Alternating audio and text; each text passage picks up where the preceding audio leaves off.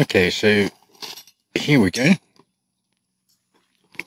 It's about 5 in the evening now, and the guys have placed many of the bits of steelwork, and we salvaged some boards from the old farmhouse, which is in the middle of the frame there.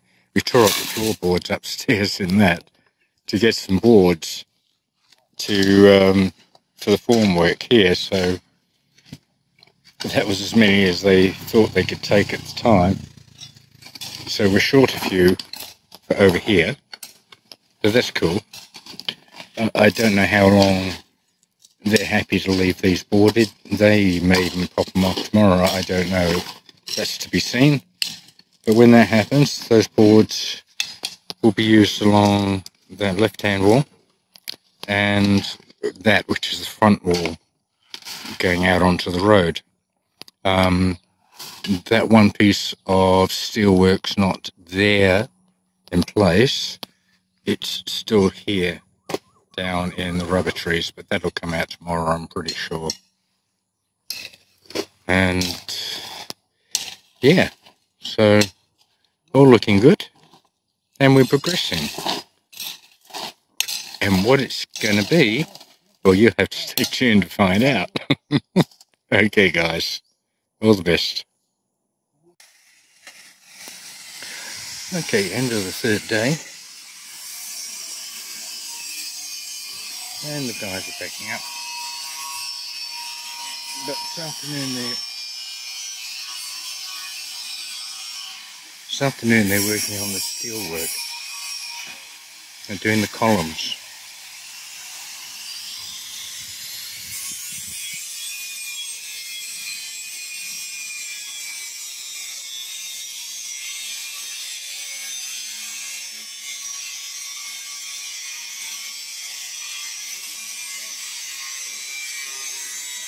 All of the formwork has been completed.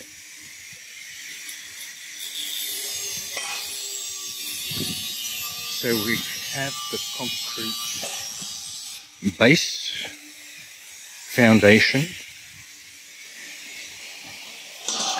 The concrete floor will not be going in for a while.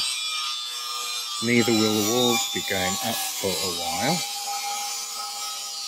The columns will be put in, and the superstructure for the roof will go on. Then at that point we will obviously looking at backfilling this space on the floor and compacting it, and then it will be possible to put the concrete pad down.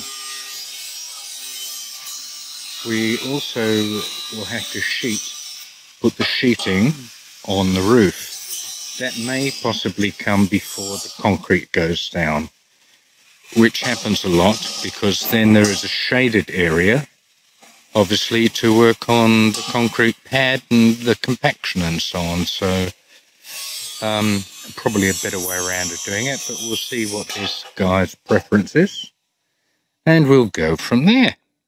But now we're packing up for the night, and we'll be back again tomorrow. So see you tomorrow, guys.